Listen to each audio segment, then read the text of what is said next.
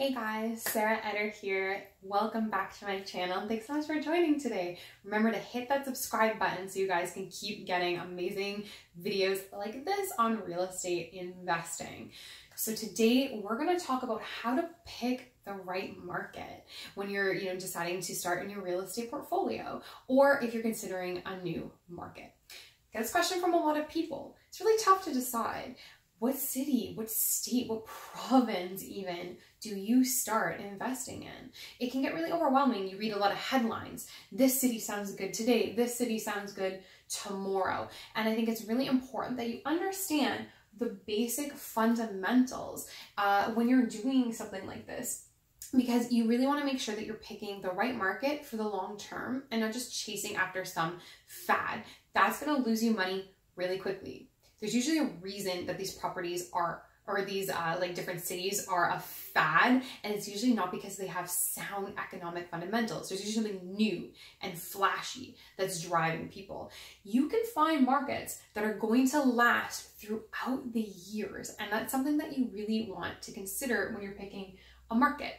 Especially because in order to gain tremendous wealth and become a millionaire, get that 7-8 figure portfolio, you need to be picking one niche and one market, because that's really what is going to continue to grow your wealth rapidly. If you're spreading all your attention and time on a million different markets, you're never going to be able to buy enough houses quickly enough to achieve that millionaire status fast. So I highly encourage that you guys pick one market to start, get really good with one type of investing in one market, and you'll see a lot more success.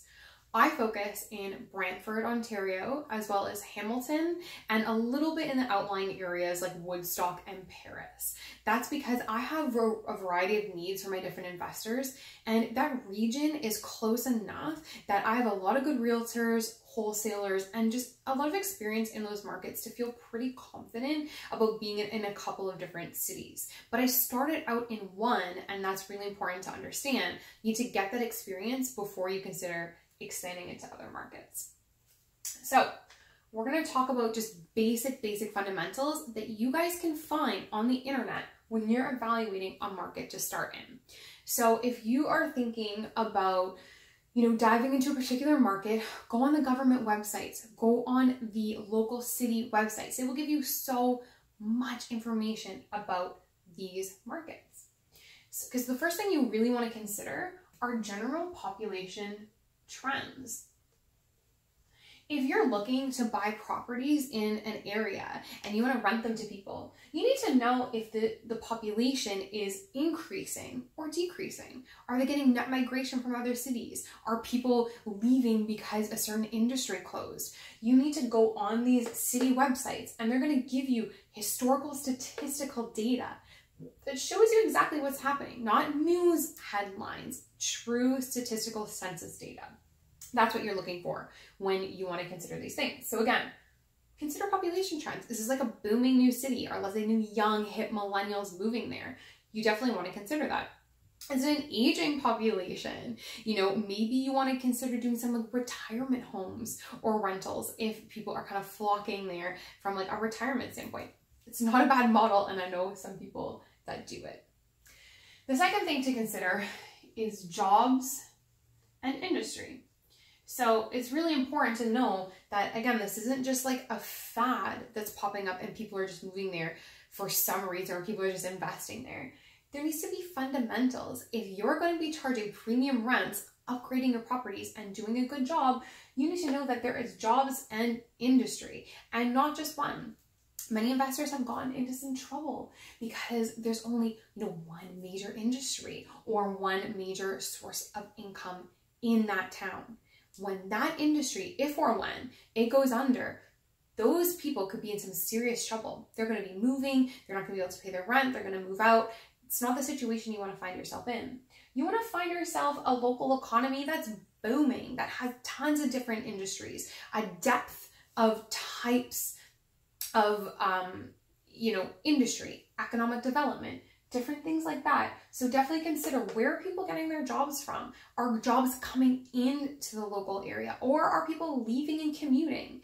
You really need to figure out from that census data, and they're going to tell you on these city websites. Google City of Hamilton. They'll tell you what the local industry is. They'll tell you how the growth trends have changed and shifted over the past 5 to 10 years. It'll give you a much stronger idea of how viable that market is. That if one industry were to close tomorrow, is that city still going to be sustainable, and can people still find jobs? The other important thing to consider is the vacancy rate. Now, this is pretty standard across Ontario. We have historically low vacancy rates. So I wouldn't be like super concerned about that, but it's definitely something to take into consideration when you're buying rentals. Are people desperate for rentals? Is it super low? Those are really exciting and important things to know. If they have a 1.2% vacancy rate, go buy some properties if it fits all of these other historical trends that are happening. Something else that you can consider is the economic development that's happening in the area. And of course, the general desirability. That's something that maybe a lot of people don't consider, but it's important. You want to be investing in an area that people actually want to be living in, right? You don't want to pick a neighborhood or a market where just because it has a good vacancy rate, there's some decent jobs and whatnot. It's the desirability. Do people actually want to be moving there? And this kind of will tie into like some of these other points, because desirability has a lot to do with, for example, accessibility of transportation, the type of demographics that are living in that area. So do your research, figure out if this is somewhere that people actually want to be living.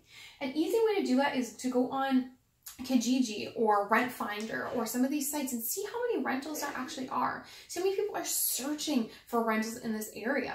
If there's not a lot of people with wanted ads looking for rent, and there seems to be a lot of rents, and properties just kind of floating around on Kijiji, then maybe it isn't quite as desirable as the stats are showing.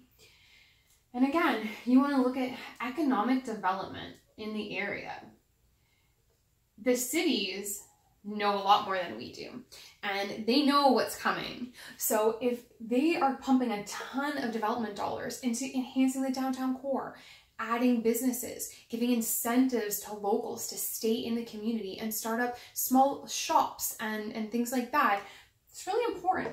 You want the city on board, because if the city is against rentals, it's against economic development, it's not putting a lot of money into its local community, you might struggle with a lot of these other things, and people might actually start leaving because they're not seeing improvements to their town.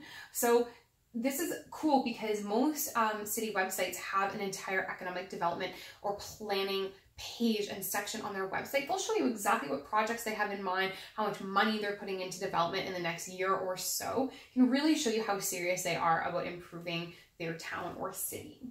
The last thing is just plain and simple transportation.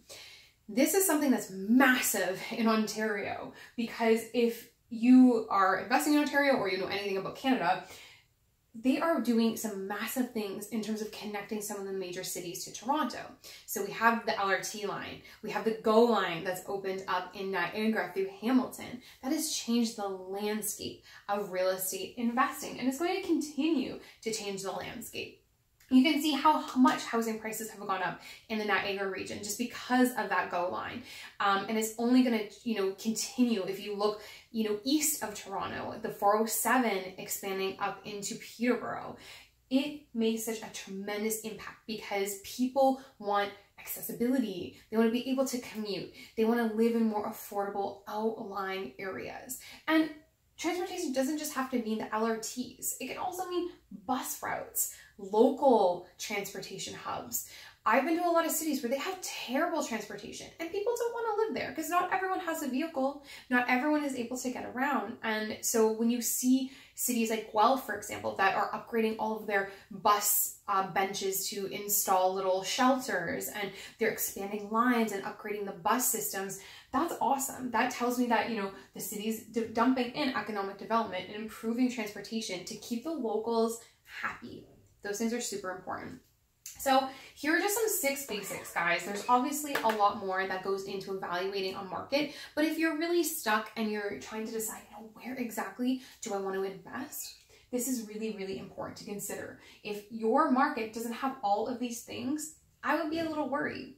It is good to think outside the box and, try to look for markets that maybe are a little untapped, but make sure that it has something to back it up and that's not just some temporary trend or fad, because you're going to find yourself in 5 years holding on to property that is actually diminished in value instead of appreciated. And that is what you do not want. So this is my tip for you guys for today on picking a market to start your real estate portfolio. I hope you enjoyed it. If you like the content, please remember to hit subscribe below and stay tuned for all my new videos coming up soon. Take care until next time. Hey guys, thanks so much for tuning into my channel. I really hope that you enjoyed today's video. If you're looking for even more amazing content on real estate investing, make sure to hit that subscribe button. I'm going to be releasing amazing videos every single week, so you won't want to miss it. If you want to learn more about working with me and what I do, make sure to check out my website as well. Bye guys.